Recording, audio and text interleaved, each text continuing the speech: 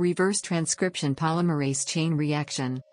Reverse transcription polymerase chain reaction, RT-PCR, is a laboratory technique combining reverse transcription of RNA into DNA, in this context called complementary DNA or cDNA, and amplification of specific DNA targets using polymerase chain reaction, PCR. It is primarily used to measure the amount of a specific RNA. This is achieved by monitoring the amplification reaction using fluorescence, a technique called real-time PCR or quantitative PCR, qPCR. Combined RT-PCR and qPCR are routinely used for analysis of gene expression and quantification of viral RNA in research and clinical settings. The close association between RT-PCR and qPCR has led to metonymic use of the term qPCR to mean RT-PCR. Such use may be confusing, as RT-PCR can be used without qPCR, for example to enable molecular cloning, sequencing or simple detection of RNA. Conversely, qPCR may be used without RT-PCR, for example to quantify the copy number of a specific piece of DNA. Nomenclature. The combined RT-PCR and qPCR technique has been described as quantitative RT-PCR or real-time RT-PCR, sometimes even called quantitative real-time RT-PCR, is often abbreviated as qRT-PCR, RT-qPCR, or RRT-PCR. In order to avoid confusion, the following abbreviations will be used consistently throughout this article. History. Since its introduction in 1977, northern blot has been used extensively for RNA quantification despite its shortcomings. A. Time-consuming technique. B. Requires a large quantity of RNA for detection, and C. Quantitatively inaccurate in the low abundance of RNA content. However, the discovery of reverse transcriptase during the study of viral replication of genetic material led to the development of RT-PCR, which has since displaced northern blot as the method of choice for RNA detection and quantification. RT-PCR has risen to become the benchmark technology for the detection and/or comparison of RNA levels for several reasons. A. It does not require post-PCR processing. B. A wide range, greater than 107-fold, of RNA abundance can be measured. And C. It provides insight into both qualitative and quantitative data. Due to its simplicity, specificity and sensitivity, RT-PCR is used in a wide range of applications from experiments as simple as quantification of yeast cells in wine to more complex uses as diagnostic tools for detecting infectious agents such as the avian flu virus and 2019 nCoV. Principles. In RT-PCR, the RNA template is first converted into a complementary DNA, cDNA, using a reverse transcriptase. The cDNA is then used as a template for exponential amplification using PCR. qT-NASBA is currently the most sensitive method of RNA detection available. The use of RT-PCR for the detection of RNA transcript has revolutionized the study of gene expression in the following important ways. One-step RT-PCR versus two-step RT-PCR.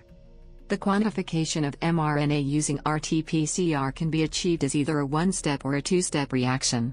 The difference between the two approaches lies in the number of tubes used when performing the procedure. The two-step reaction requires that the reverse transcriptase reaction and PCR amplification be performed in separate tubes. The disadvantage of the two-step approach is susceptibility to contamination due to more frequent sample handling. On the other hand, the entire reaction from cDNA synthesis to PCR amplification occurs in a single tube in the one-step approach. The one-step approach is thought to minimize experimental variation by containing all of the enzymatic reactions in a single environment.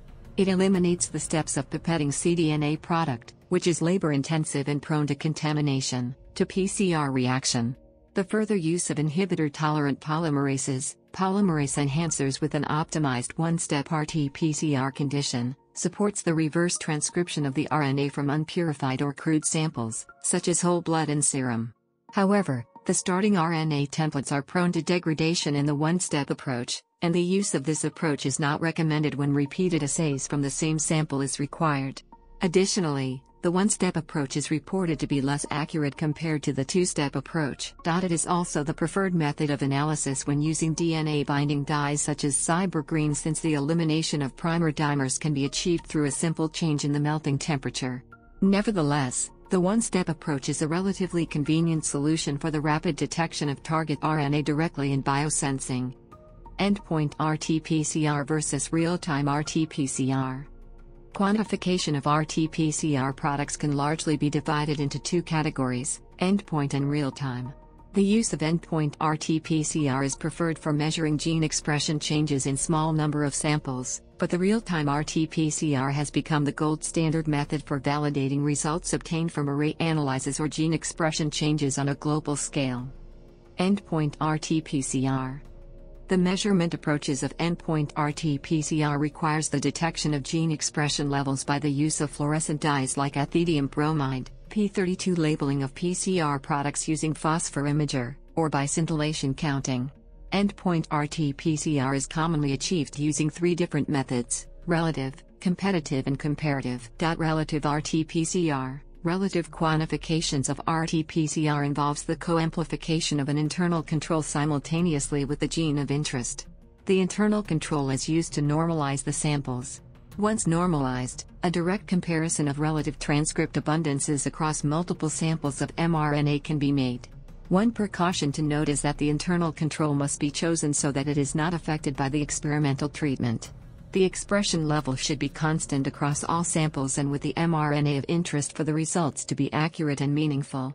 Because the quantification of the results are analyzed by comparing the linear range of the target and control amplification, it is crucial to take into consideration the starting target molecule's concentration and their amplification rate prior to starting the analysis. The results of the analysis are expressed as the ratios of gene signal to internal control signal, which the values can then be used for the comparison between the samples and the estimation of relative target RNA expression. Competitive RT-PCR. Competitive RT-PCR technique is used for absolute quantification. It involves the use of a synthetic competitor RNA that can be distinguished from the target RNA by a small difference in size or sequence. It is important for the design of the synthetic RNA be identical in sequence but slightly shorter than the target RNA for accurate results. Once designed and synthesized, a known amount of the competitor RNA is added to experimental samples and is co-amplified with the target using RT-PCR. Then, a concentration curve of the competitor RNA is produced and it is used to compare the RT-PCR signals produced from the endogenous transcripts to determine the amount of target present in the sample. Comparative RT-PCR. Comparative RT-PCR is similar to the competitive RT-PCR in that the target RNA competes for amplification reagents within a single reaction with an internal standard of unrelated sequence. Once the reaction is complete, the results are compared to an external standard curve to determine the target RNA concentration. In comparison to the relative and competitive quantification methods, comparative RT-PCR is considered to be the more convenient method to use since it does not require the investigator to perform a pilot experiment. In relative RT-PCR, the exponential amplification range of the mRNA must be predetermined, and in competitive RT-PCR, a synthetic competitor RNA must be synthesized. Real-time RT-PCR.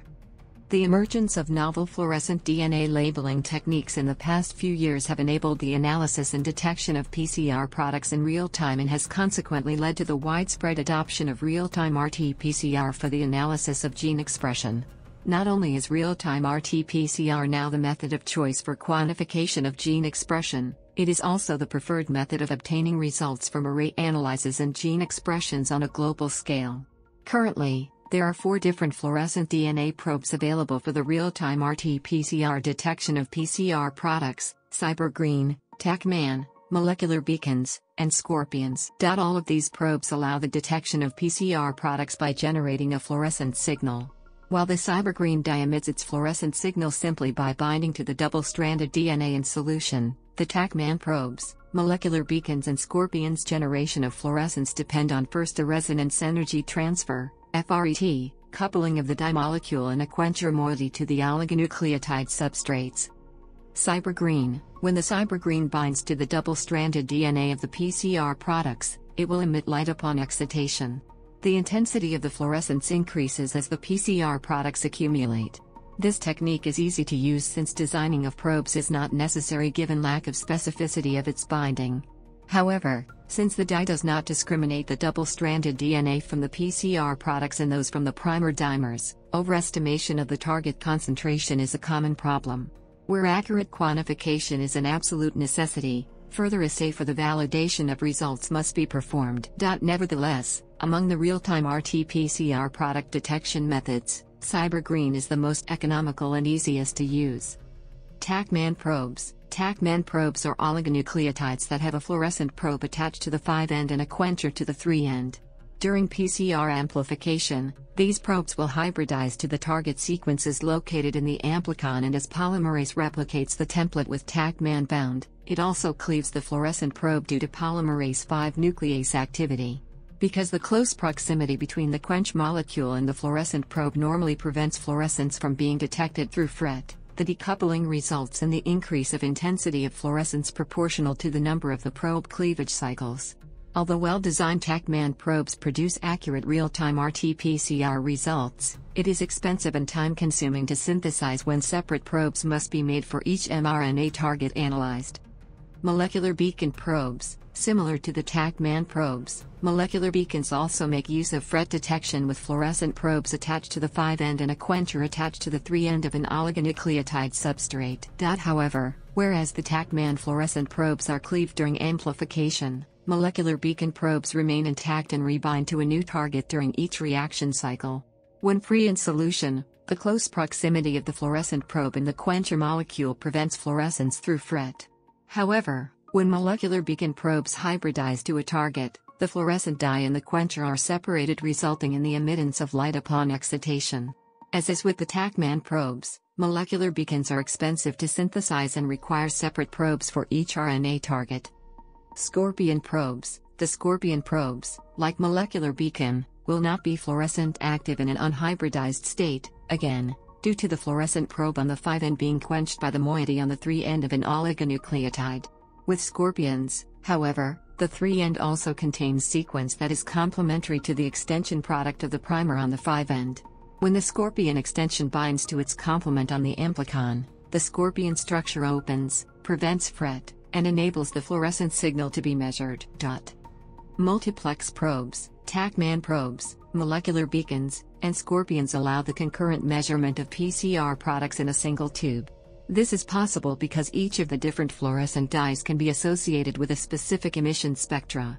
Not only does the use of multiplex probes save time and effort without compromising test utility, its application in wide areas of research such as gene deletion analysis, mutation and polymorphism analysis, quantitative analysis, and RNA detection, make it an invaluable technique for laboratories of many disciplines.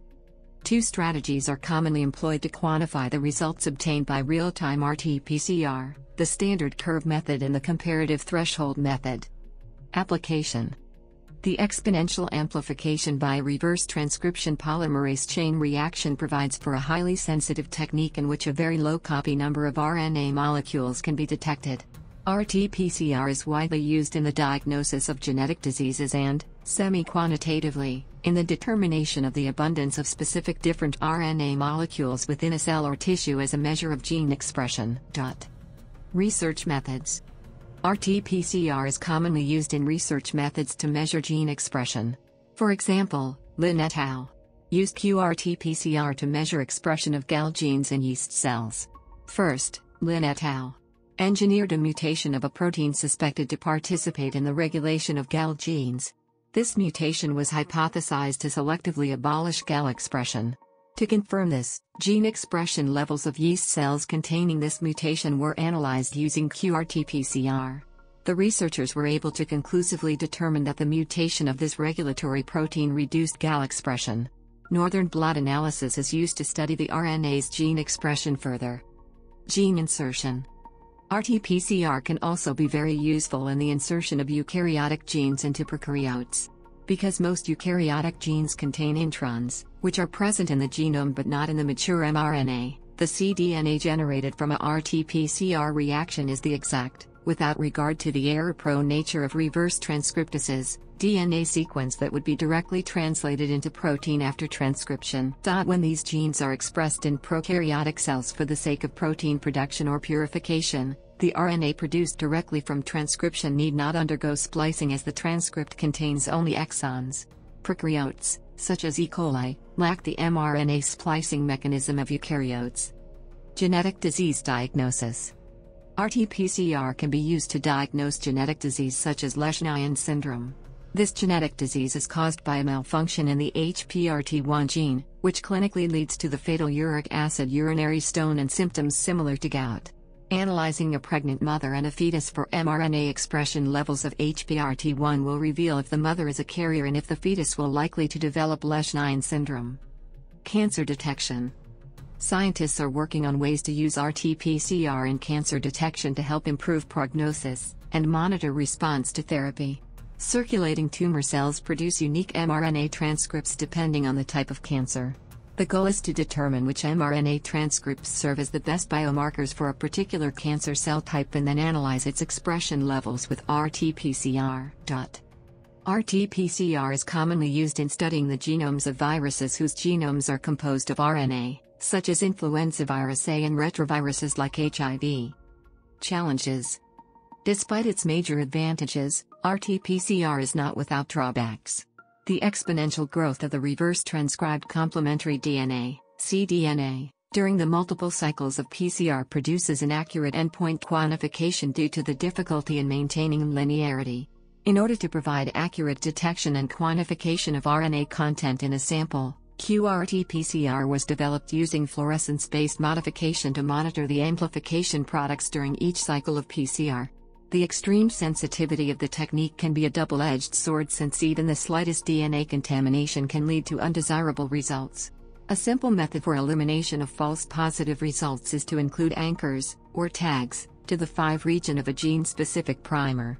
Additionally, planning and design of quantification studies can be technically challenging due to the existence of numerous sources of variation including template concentration and amplification efficiency. Protocol. RT-PCR can be carried out by the one-step RT-PCR protocol or the two-step RT-PCR protocol. One-step RT-PCR. One-step RT-PCR take mRNA targets, up to 6 kilobits, and subjects them to reverse transcription and then PCR amplification in a single test tube. Use only intact, high-quality RNA for the best results. Be sure to use a sequence-specific primer. PCR applications manual and biotools. Two-step RT-PCR. Two-step RT-PCR, as the name implies, occurs in 2 steps. First the reverse transcription and then the PCR. This method is more sensitive than the one-step method. Kits are also useful for two-step RT-PCR. Just as for one-step, use only intact, high-quality RNA for the best results. The primer for two-step does not have to be sequence-specific. Step 1. Step 2. Publication guidelines. Quantitative RT-PCR assay is considered to be the gold standard for measuring the number of copies of specific cDNA targets in a sample, but it is poorly standardized. As a result, while there are numerous publications utilizing the technique, many provide inadequate experimental detail and use unsuitable data analysis to draw inappropriate conclusions. Due to the inherent variability in the quality of any quantitative PCR data, not only do reviewers have a difficult time evaluating these manuscripts, but the studies also become impossible to replicate. Recognizing the need for the standardization of the reporting of experimental conditions, the minimum information for publication of quantitative real-time PCR experiments, MICE, pronounced MICE, guidelines have been published by the International Consortium of Academic Scientists.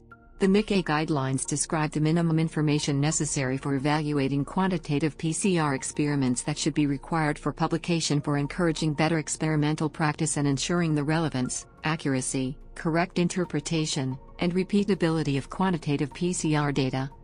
Besides reporting guidelines, the MICE stresses the need to standardize the nomenclature associated with quantitative PCR to avoid confusion. For example, the abbreviation qPCR should be used for quantitative real-time PCR and RT-qPCR should be used for reverse transcription qPCR, and genes used for normalization should be referred to as reference genes instead of housekeeping genes. It is also proposes that commercially derived terms like TaqMan probes should not be used but instead referred to as hydrolysis probes. Additionally, it is proposed that quantification cycle, CQ, be used to describe the PCR cycle used for quantification instead of threshold cycle, CT, crossing point, CP, and takeoff point, TOP, which refer to the same value but were coined by different manufacturers of real-time instruments. The guideline consists of the following elements: 1. Experimental design, 2. Sample, 3. Nucleic acid extraction, 4. Reverse transcription, 5. qPCR target information, 6. Oligonucleotides, 7. Protocol, 8. Validation, and 9. Data analysis. Specific items within each element carry a label of either E, essential, or D, desirable. Those labeled E are considered critical and indispensable, while those labeled D are considered peripheral yet important for best practices. Are considered peripheral yet important for best practices.